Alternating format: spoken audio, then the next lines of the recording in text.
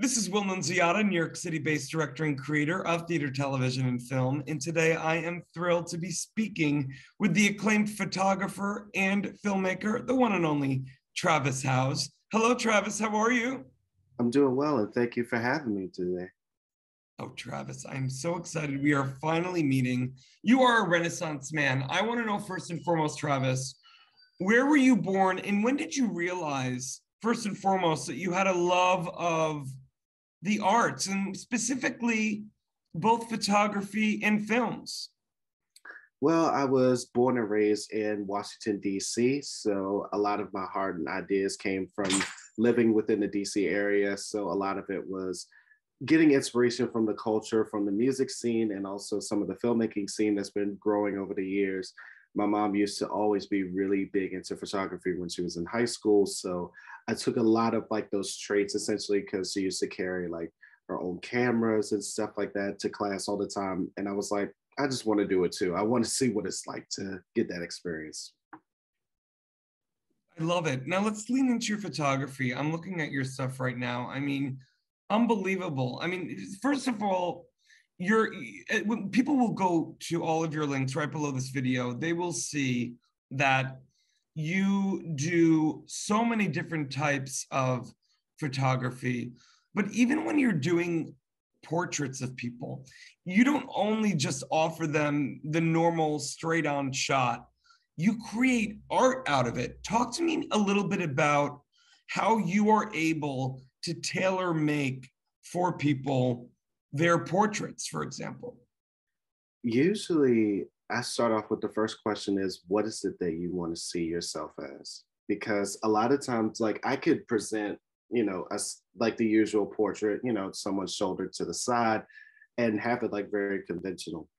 But I've learned as time goes on that there are places that do that, but you come to me for a specific reason. And it's not, not to be like super egotistical or anything, but just in the sense of you want me to say, okay, I want you to make this portrait, but I want you to do something different, kind of see it in a different angle. So I've been more recently going into like more lens distortion kind of effects lately. So more recently, I've adapted this kind of like kaleidoscope effect where I was able to take a shot where you can see the model like their regular face, but the lens itself is so distorted so that way it kind of gives like a reflection of multiple faces around them or certain movement around them. So it actually gives a little bit more of the viewer to get a chance to see something to look at differently. So a lot of it is just really taking that time to sit down and like try different things and try different elements and experiment to see what comes best out of it. And people can also just tell based upon your photos alone. Of course, it just makes sense that you would naturally also go into filmography. I mean, you have such a cinematic eye. I'm sure you've been told that even before you went into film. I'm curious, of the films that you're working on now, are there any that you're most excited to maybe give us a little sneak peek behind the scenes about? Yeah, so one I actually have, which is very, very soon. It is a film entitled 846, which is an anthology film that I worked on with 9 other directors, so it's 10 altogether. And we proclaim ourselves as 5 king directors, 5 male directors essentially, and 5 queen directors, which are 5 female and non-binary directors as well. And we all told different stories from a social justice point of view. My story is involving a lot of conversations between 2 brothers, essentially, which I can't give away too much about, but it is very much the deal of what happens in a post society of the interests of social justice. What are the conversations that are being had also as well?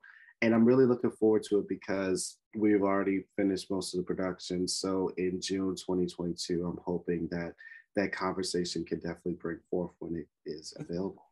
You're an amazing storyteller, Travis. I wanted to let you know that you're telling stories not only through your photography for your clients, and again, people need to hire you ASAP because you're not only doing portraits, you're doing these beautiful remote tethered shoots, giving them kind of their Hollywood glam dreams come true.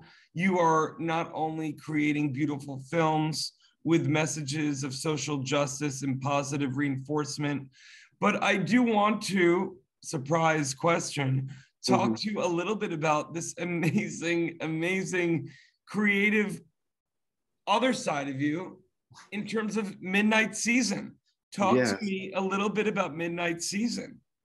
Okay, so the abbreviated version of it was in 2011. I've always been fascinated with albums. Like I decided I wanted to create a project, but I never wanted it to be like the immediate forefront. Like, oh, there's going to be a lot of different music over the years. But when I started in 2011, I did it originally as a therapy project because there were certain things within myself that I wanted to kind of take on head on, mostly particularly just like certain things internally.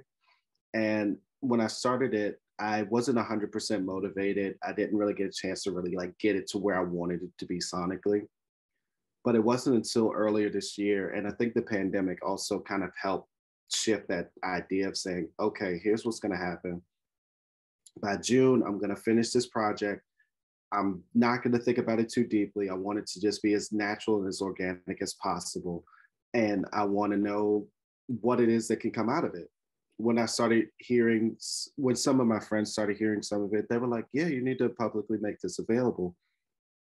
And I originally wasn't going to. It was just going to be kind of like a, little archive project that I just kind of kept hidden. But I decided to publicly make it available, and to see the response it's gotten has been amazing. Like I've gotten people who have actually purchased physical CDs from the album, as far as in the up and down the East Coast to even as far as Oregon and California. There's like CDs pretty much everywhere. And just being able to have that just really just like surprised me, but also warned me, because I just couldn't imagine how it could have turned out.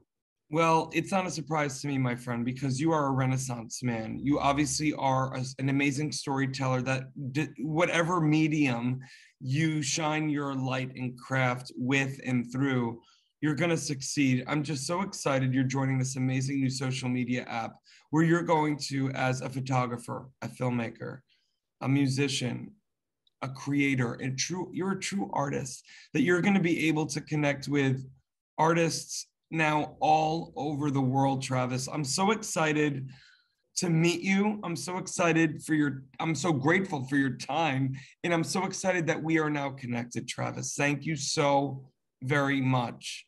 Oh, thank you so much. And thank you for having me and giving me the chance to learn about this app. It's been amazing to see what can be done within it and how you can actually share your information to other artists, not just, within my area, but even just like around the world. Like, and I think that being able to have that opportunity just helps push creatives so much further as well. So being able to be a part of that is truly, truly grateful for that. Amen, my friend. Thank you. Thank you.